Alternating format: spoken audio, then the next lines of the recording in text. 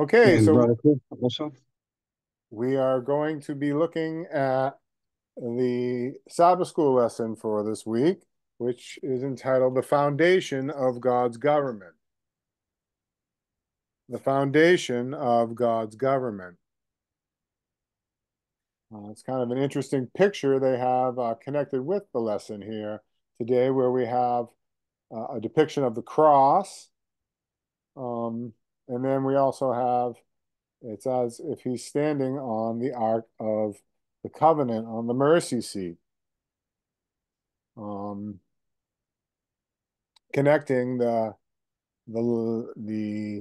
altar of burnt offering in the courtyard with the Ark of the Covenant in the most holy place, which is an interesting thought. Um, and of course, there's also a little depiction in the background that kind of looks like the shadowing forth of the Ten Commandments, which is also interesting the way they have it depicted. Um, the law being a shadow, ultimately, of the substance, which is Christ himself. Christ, especially Christ on the cross, revealing the ultimate substance of God's law of self-sacrificial love. So the lesson, again, entitled The Foundation of God's Government. So what is the foundation of God's government? Has anybody studied the lesson yet this week?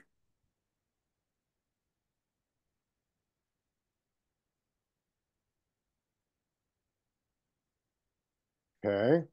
Well, um, the Sabbath school lessons this week are going through the book, The Great Controversy.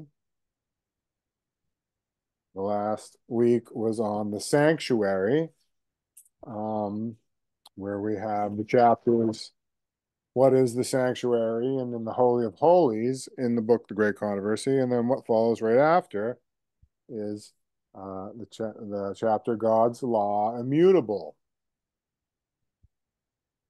God's Law Immutable. And so here, Sunday's lessons entitled The Sanctuary and the Law. And then Monday, the immutability of God's law. Tuesday is the Sabbath and the law. Wednesday is on the mark of the beast. Thursday is on the three angels' messages. And of course, we have our closing thoughts just to see topically what the subject matter is for the lesson. Now, it's a lot of material. We couldn't possibly cover it all in the time that we have to study it together. Um, so I wanted to talk about some of the key things and some of the most interesting points, important points that I think merit some discussion. So the lesson is offering almost implicitly that the foundation of God's government is the law. And so why is that? Why would the law be the foundation of God's government?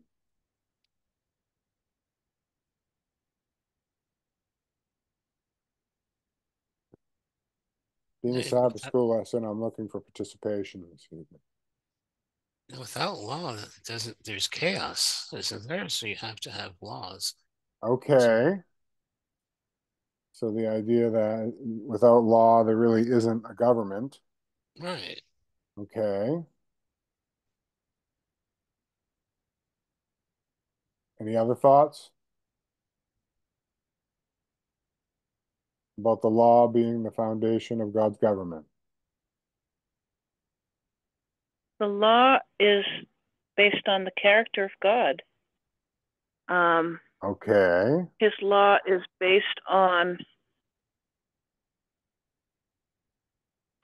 his character. So unlike the laws we see today, although they have their foundation at some point in history in the law of God, our justice system, and other such laws, God's law, if you look at it from the standpoint of his righteousness, then his law is in fact 10 promises. If we are depending on him to give us the strength and the wherewithal we need to follow his law, then his law is essentially 10 promises, not necessarily even 10 do's and don'ts, because apart from him, we can't follow his law. His moral law is based on his righteousness, his character, because we have none of our own. Hence, we see Joshua the high priest, an example in Zechariah 3, standing before the throne of God with filthy garments, Satan arguing how bad he is, and God as advocate and judge, both arguing in his behalf. As an example, Jesus argues in our behalf, saying that according to his righteousness, it is possible to keep the 10 Commandments in our own strength, but in his strength is made perfect in our weakness. So instead of 10 admonitions, which still are, but not according to our own strength, it's you know, he's reminding us that we love him because he loved us first by saying, I am the Lord thy God that have brought thee out of the house of Egypt, out of the land of Egypt, out of the house of bondage. I'm promising you that if you follow me and stick close to me and lean upon me with all your strength, with all your finite strength, you shall have no other gods before me.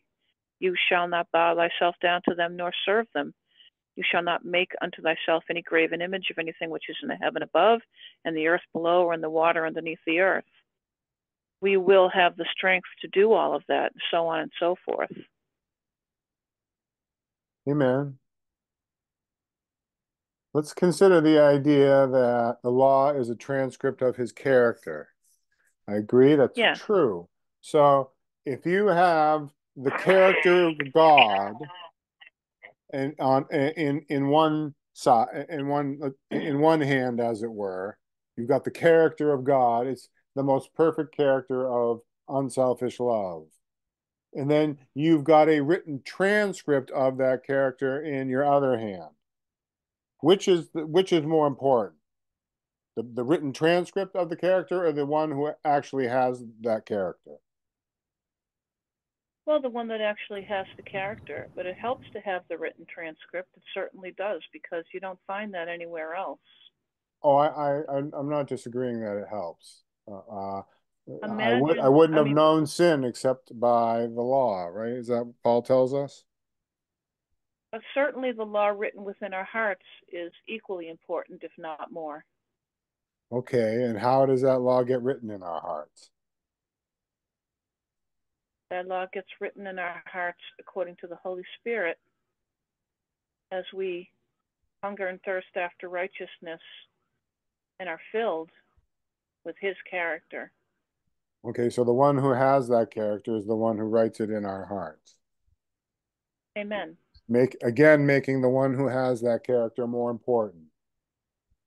Yes. It's not demoting the importance of the law. It's God's law. We're not doing away with God's law, but we want to see the law actually points us to Christ. Christ is the substance of the law, as it were.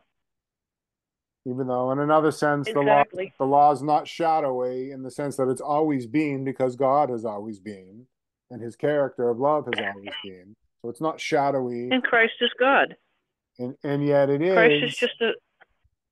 Go ahead. Yes, Christ is God. That's right. Christ is the physical manifestation of his character. God manifest in the flesh, the scripture tells us. Yeah, so, amen. Yes. So we have to consider Christ. I think that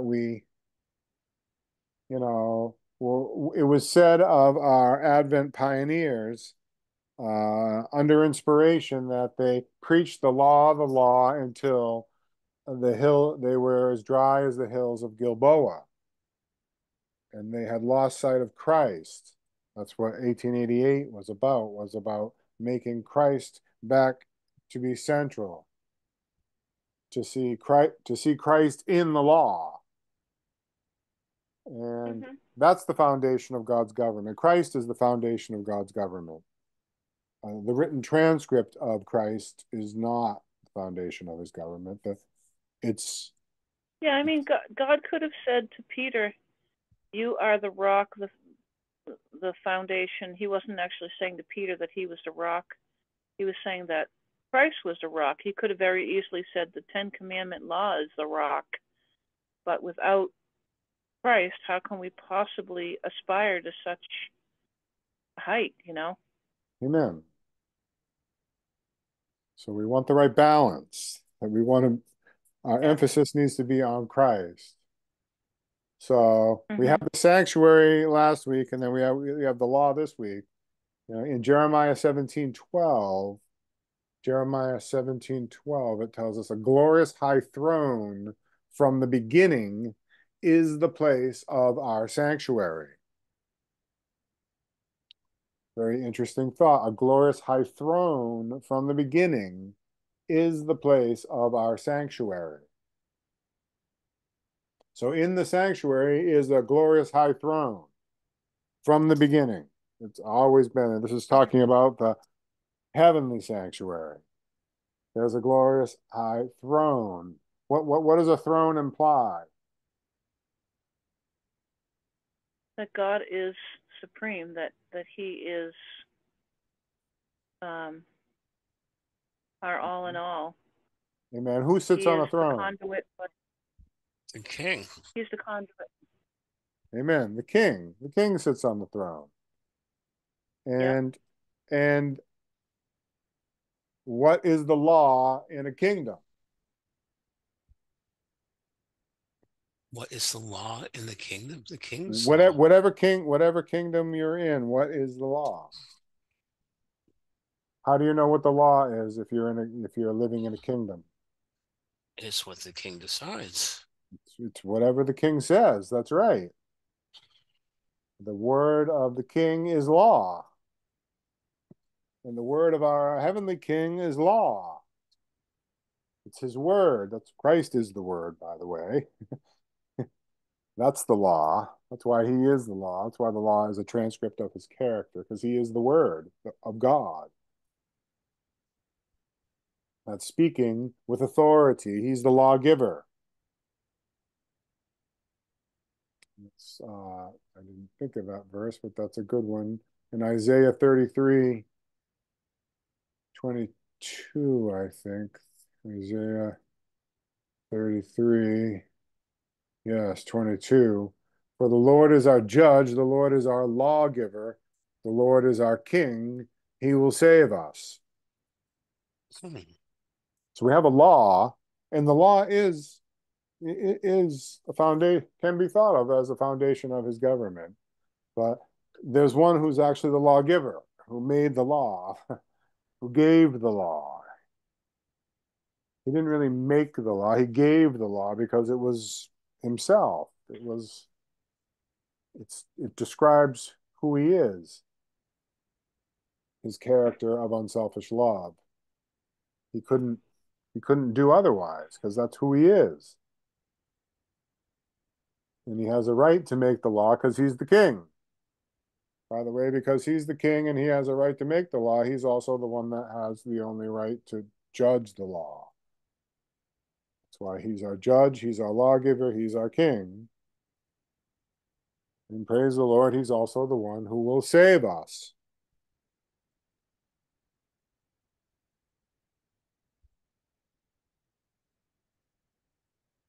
So yes, the law helps us to understand better about God's character. because we're so far from his character because of sin. But we want a relationship with Christ. He's the one who will save us. The law is not going to save us. The law only tells me what sin is.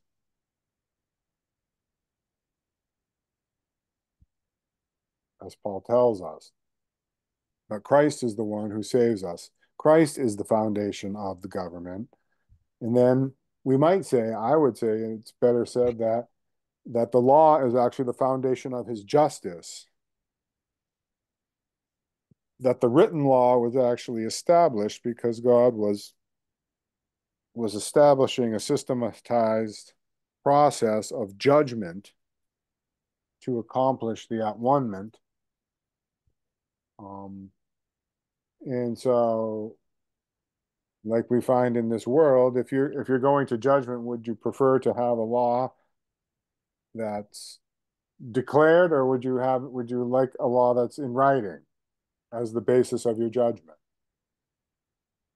Declared. Well, I would like, I mean, if I was going to an earthly court, I'd want to live somewhere where the basis of the proceedings was based on a law that was written down that everybody knew in advance. Right? Okay. Yeah. Yeah, because otherwise they could just change it like on that day during your trial. Okay. Yeah. You know, they could just say whatever they want and just that's it. But if it's a written law and it's known in advance that this is the basis of the proceeding, then that gives some more legitimacy and also assurance to the process. And so God, you know, in reaction to the crisis of sin, God gave a written form of his law that is the foundation of his system of justice.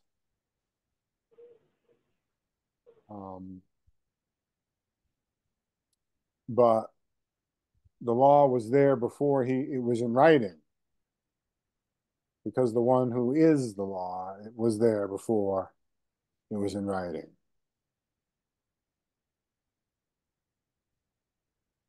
And where we really need it, again, is like Sister D told us, is written in the heart. She noted correctly that it was the Holy Spirit, but it's also, we could think of it as, how did God write the law on the tables of stone? With his finger. With his own finger. With his own finger. Okay. And so how is God going to write that same law on the stony tables of our heart? With that same finger. The finger of God. Didn't even Pharaoh's sorcerers acknowledge when they saw the finger of God in the plagues? Uh, it's a work that only God can do. But that's what he promises to do. Of course, we've talked about this before, but it's a beautiful symbolism in how God gave the commandments. He just gave them to Moses, right, in the mount. God actually had made the stony tables. Mm-hmm. Moses didn't make the first tables. God did. God wrote it with his own finger, and he just gave it to him. So give this to the people. By the way, if the law is supposed to be written on our heart, when God gave us those tables, what was he really giving us? A new heart. Yes, he was giving us his heart, Mm-hmm. right? Mm-hmm. Wasn't that what he was really giving? He was giving us his heart. Is it significant if you give somebody your heart? Yes. That's a marriage proposal. That's a love affair. Give somebody your heart. But we have to be willing to accept it, though. Oh, and that's all they had to do was accept it. But did they accept it? No, What happened? What happened to those first two tables of stone? they were broken. Moses broke them because of the people were acting really stupid, and he broke them. Which was symbolic that they had broken the covenant that was Mm-hmm. represented by what was written on those tables of stone, right? Mm-hmm. But really, what did those tables of stone represent? Their hearts. Well, in a sense, that's true. But again, it was symbolically, it was supposed to represent God's heart. We broke God's heart. Okay. He gave us his heart, and then we broke his heart. And how does God respond?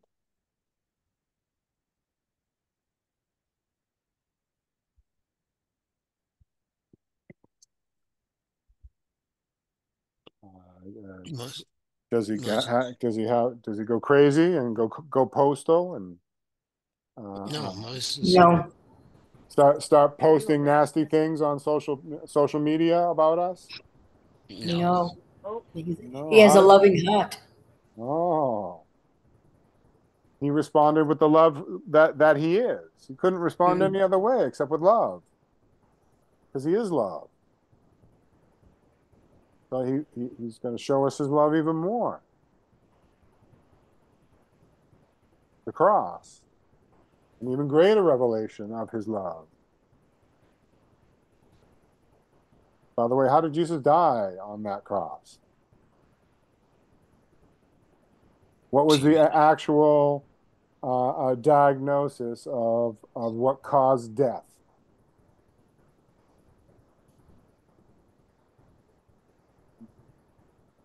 According to Scripture, he died of a broken heart. Mm. I was thinking when the sword went into his heart and the blood and the water came out of his side. Yeah. Yes. When the blood and the water came out, that means that his heart literally burst in his chest cavity.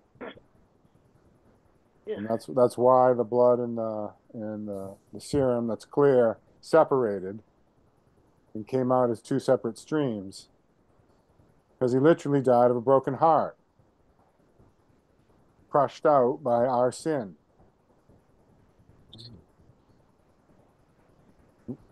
Again, showing us his, and actually at the same time, again, giving us that same law, his same heart, because he actually showed what the law really meant.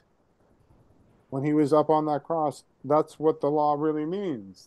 Going all the way, that much. That's what God's law means.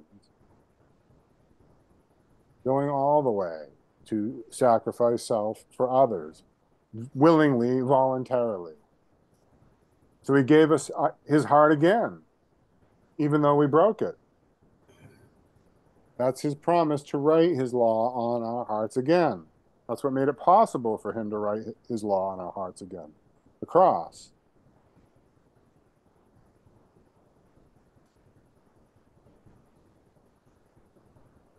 But where did the second tables of stone come from? Did God make those?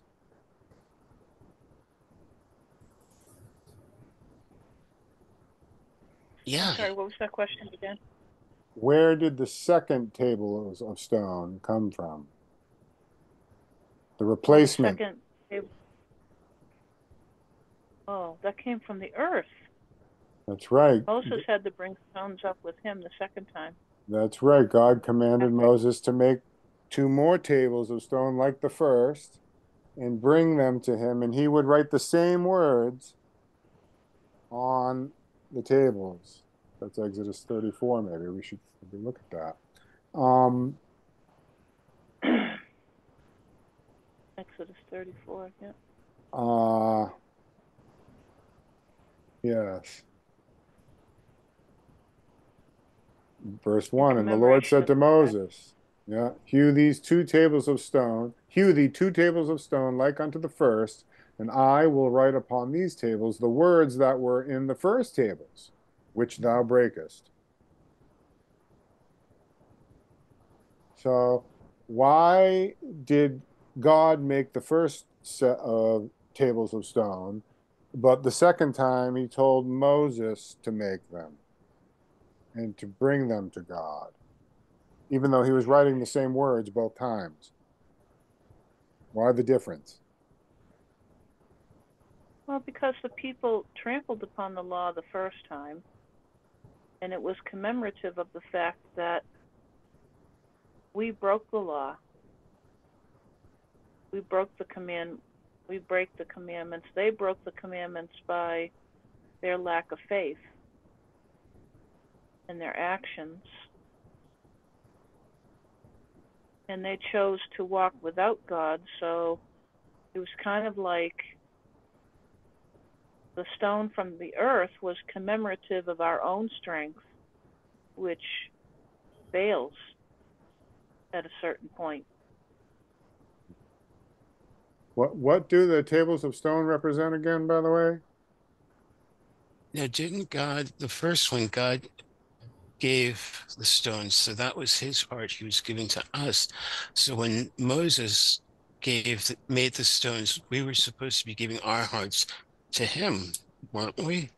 Ah, yes. 2 Corinthians 3:3 tells us that connects the tables of stone with the tables of the heart, the fleshy tables of the heart. So God wants to write his law again on our hearts, like he did in the beginning. But in order for him to do that, we have to bring our hearts to him. He can't just do it like he did the first time. The first time he just did it.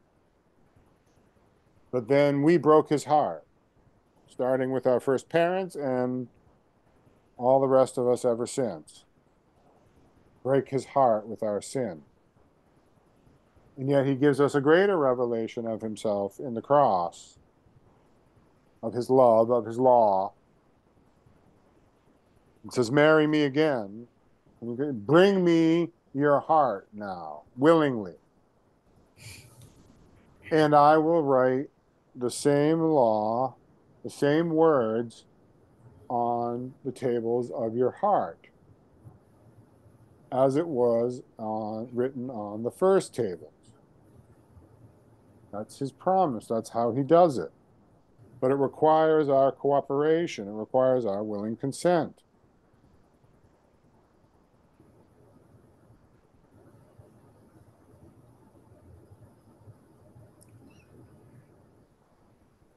And it's Christ who's the one who's doing the writing. It's his finger that writes on our heart.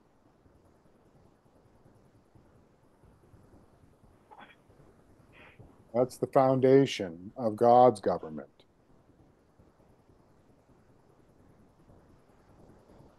Tells us, for instance, in Matthew 25 and verse 34, Jesus was telling the parable of the sheep and the goats. And it says in verse 34, then shall the king say unto them on his right hand, come, ye blessed of my Father, inherit the kingdom prepared for you from the foundation of the world. So the kingdom, that's the government of God. And it's been there from the foundation of the world. And there's a king, it's got a capital K here in my Bible, because that king is God, that king is Christ, actually, is the king who is the one who separates the sheep from the goats, right? Mm-hmm. Didn't Christ say, my Father has given all judgment unto the Son? Yeah. Yes. So it's the Son who does the judging, by the way, and he does it as king, because the king is the judge, the king is the lawgiver, the king is the one who saves us. He's the one doing this work, and there's a kingdom, a government and it's based on it's been there since the foundation of the world. By the way, there's a lamb slain from the foundation of the world, right? In Revelation. Mm-hmm. So you have the lamb slain from the foundation of the world.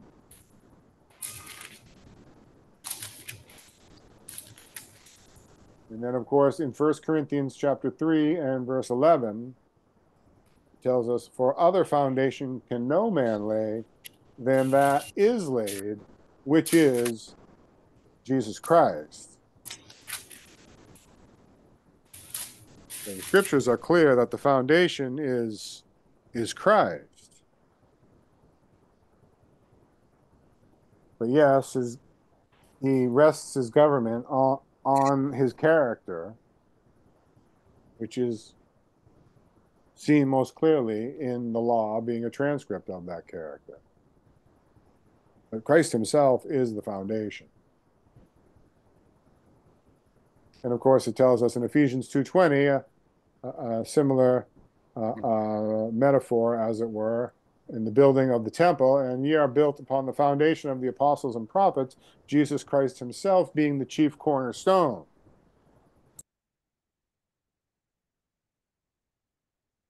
So here, still, Christ is the chief, and he's the cornerstone of the foundation, which of course we are built upon, in whom we are building fitly framed together, groweth unto an holy temple to the Lord. It's a habitation of God through the Spirit, getting into that connection of God writing with his finger on our heart in the work of the Spirit that we saw. Now,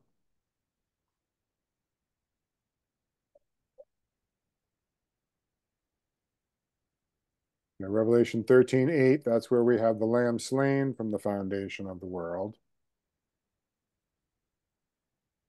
That revelation of his law, his love, in his willing sacrifice of self. Of course, Isaiah, speaking of the chief cornerstone, Isaiah 28:16, therefore, thus saith the Lord God, behold, I lay in Zion for a foundation, a stone, a tried stone, a precious cornerstone, a sure foundation. He that believeth shall not make haste. Interesting. Then he goes on to talk about judgment. Judgment also will I lay to the line, and righteousness to the plummet.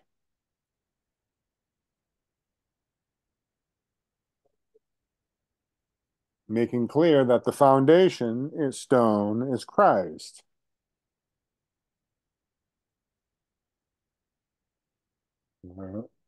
Interestingly, connected with this foundation in 2 Timothy 2:19, nevertheless, the foundation of God standeth sure, having this seal. The Lord knoweth them that are his, and let every one that nameth the name of Christ depart from iniquity.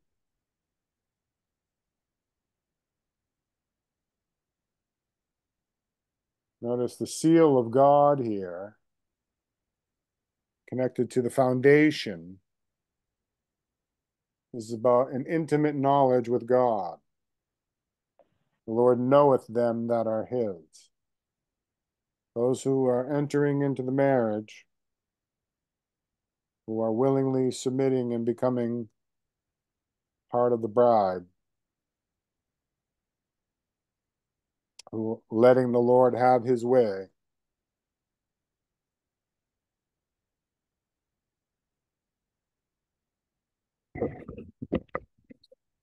The sealing work is connected to the foundation because it's Christ.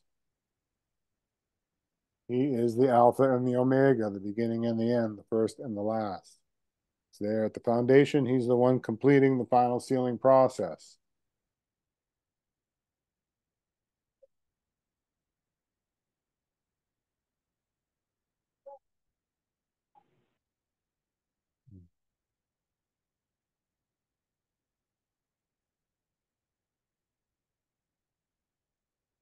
Um, as we consider this idea, just wrapping up, of law, how the law is the foundation of God's government. Which law is the foundation of God's government?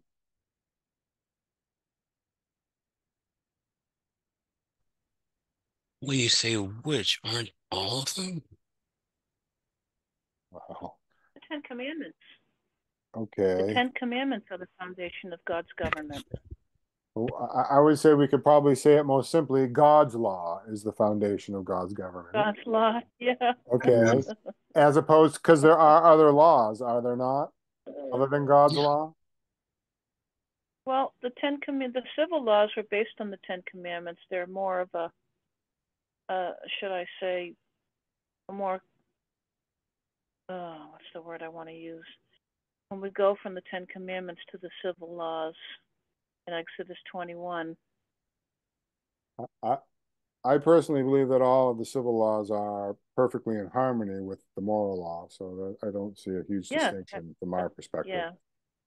I might add that That's unlike feeble kind of what I'm trying humans, to say.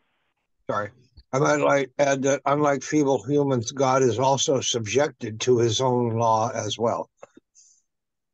Okay. So there's a difference between God's law and man's law. Much. Yes. Yes. Okay. How so? What's the difference? Well, God's law is truth and right, and man's law Man, is man's law is derived from God's wait a law minute. I want with all our Brother human. Danny. All right, me, Just interrupt. then D, then Chris, then D. You're half Chris, duplex, D. first. So hold, Yeah. please. Man's law is a derivative of God's law with all our human imperfections. Chris? no, I just want to say God's law is truth. Okay. Amen. Sister D? Well, I was going to say God's law is truth, and the man's law, and at least in the Old Testament times, was more in harmony with that truth, but still only a shadow of, because it was still laws that were devised by Moses more himself based on the Ten Commandments, but they were written by man.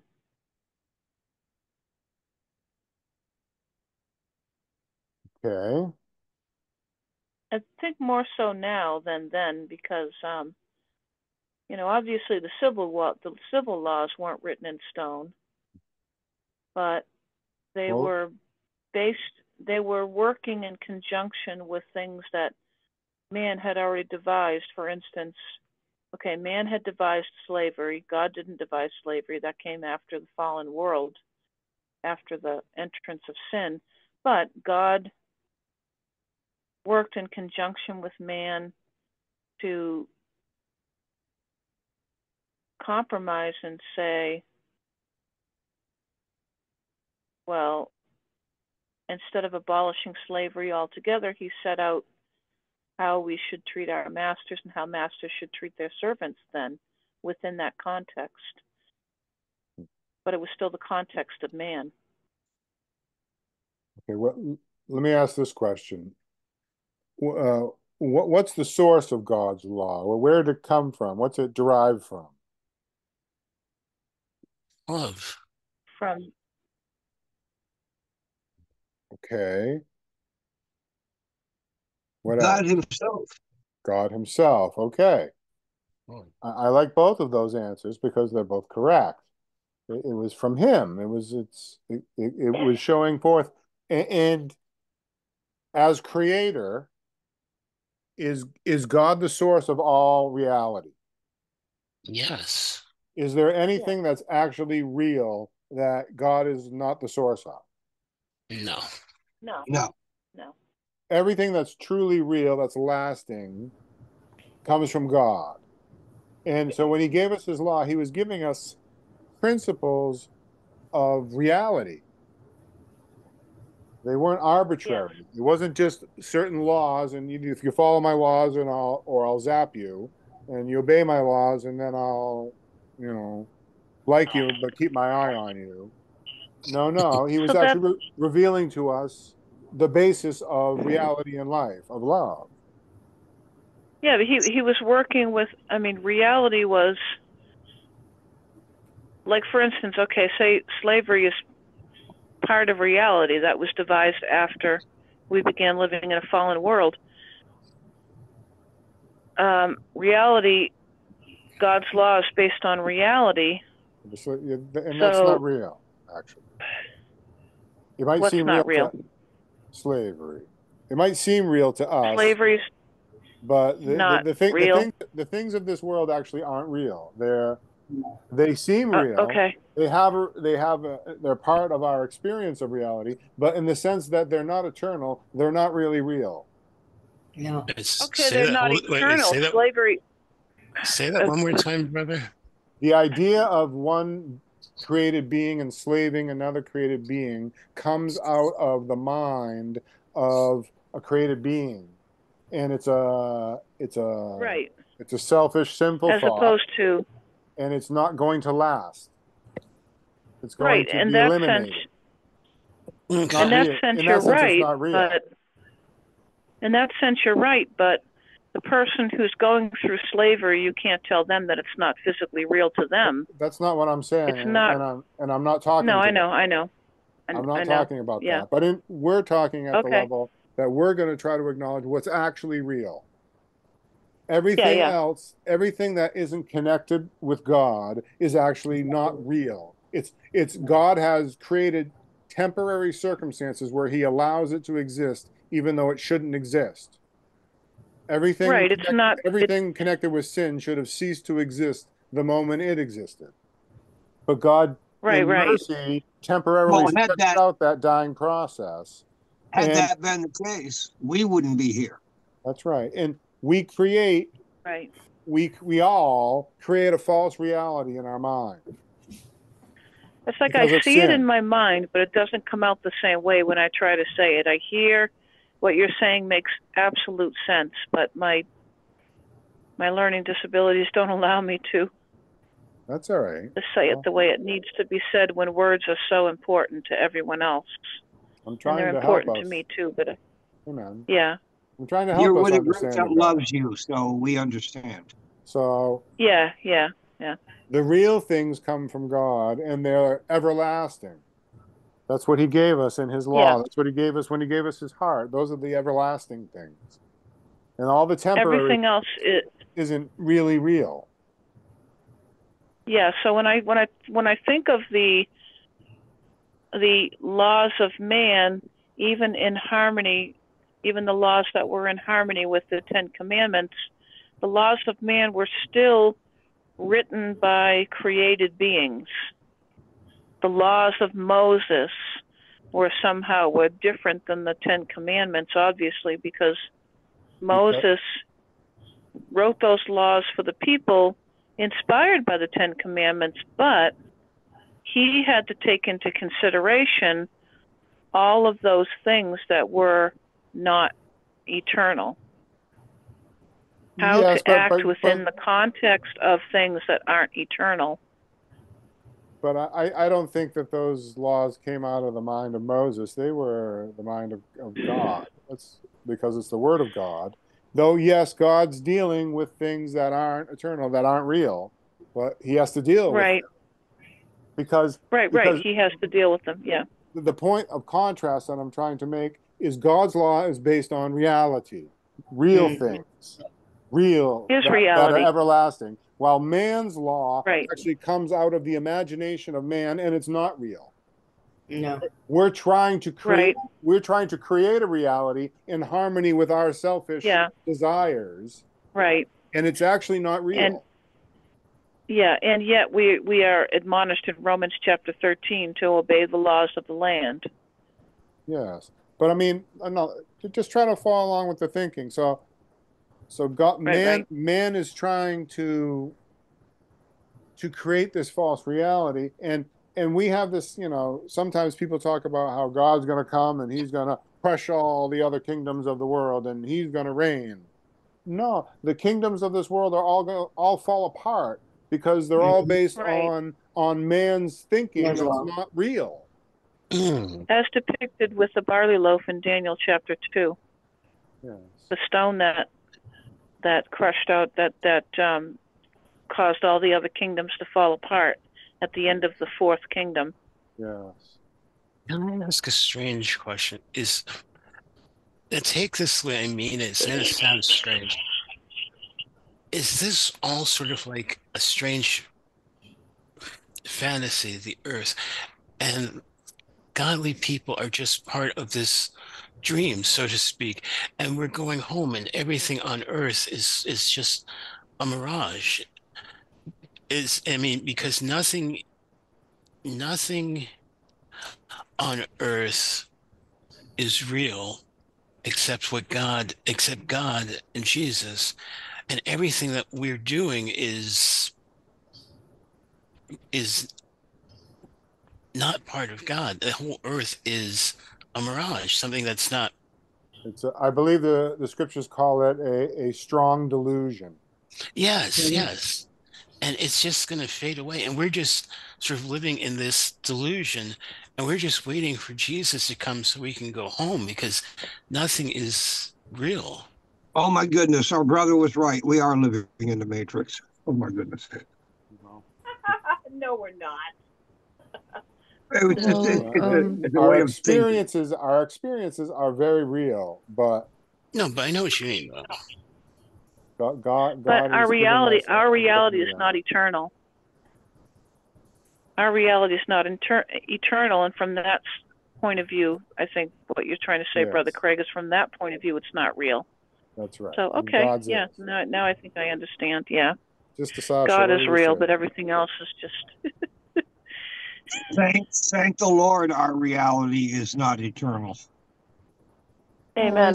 I still would be really careful with this word, because though we understand it, people around us may not understand it. Ugh, I would can only be say so careful with words. maybe it would be let's easier just to stop. say it is his reality and our reality, and Right, his reality is the true one, and our right, reality is exactly. the imagined one Mhm. and perverted. We basically took his reality and perverted it, Yes. because we cannot exist. Created being. We still exist in God. We still exist by God, but we take it and we pervert it, and we say, "Oh, this is the true reality. Look at us." And then we act on it, and in every way we use our God-given abilities to try to make that imagined reality actually real. But it Yes, can never yeah, actually work in the end. yeah. If it's excluding Christ, it will always fail and fall apart. Yeah. That's what I'm saying. I just would say we should be careful with the words. His reality and our reality would be much more convenient for people's minds, Okay. you know. Mm-hmm. And also, we cannot exist without God. And Exactly. for me, the most awful thing is that he allows us to take his reality and pervert it. That's a torture for him. We're torturing him with taking the breath of life, the energy of life, the material things he created, and we just do bad things with that, and we call that good. And the Lord should suffer, the Creator should suffer, waiting when we turn towards His reality and start calling His reality good.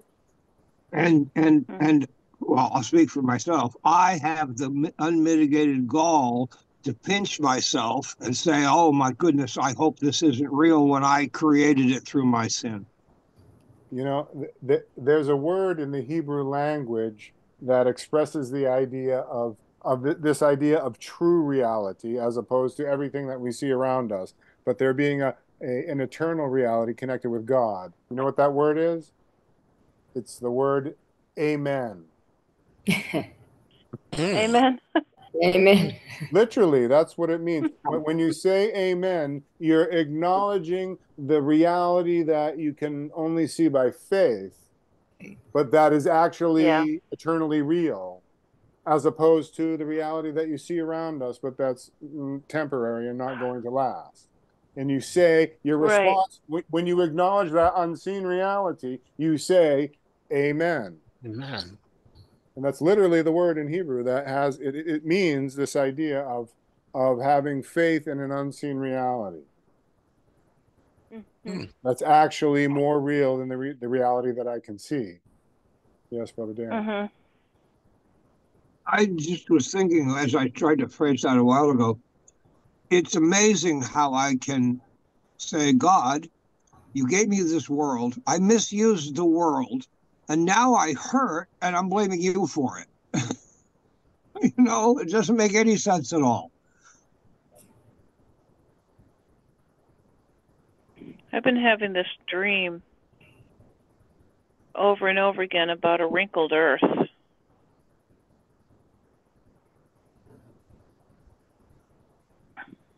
Or wrinkled earth. Yeah. Let's hold off on that thought. You can tell us after we're done praying. Oh, okay. Any last thoughts on the study before we pray? Here, Heavenly Father, our most holy Creator God, we thank you so much, dear Lord, for this precious time that you give us each week to welcome in your Sabbath with hearing your word, speaking to our hearts, Lord. Help us to see you. Help us to indeed reverence and desire your law, Lord, but because we love you, because of our relationship with you, that we recognize that you are the true substance that we need, that can give us, that you alone can actually write your law on the tables, the stony tables of our heart, and give us hearts of flesh instead of hearts of stone. And please continue to knit our hearts together in love, that we might be your witnesses, and keep and preserve us until we can meet again is our prayer. May it be in Jesus' name. Amen. Amen. Amen. Amen. Amen.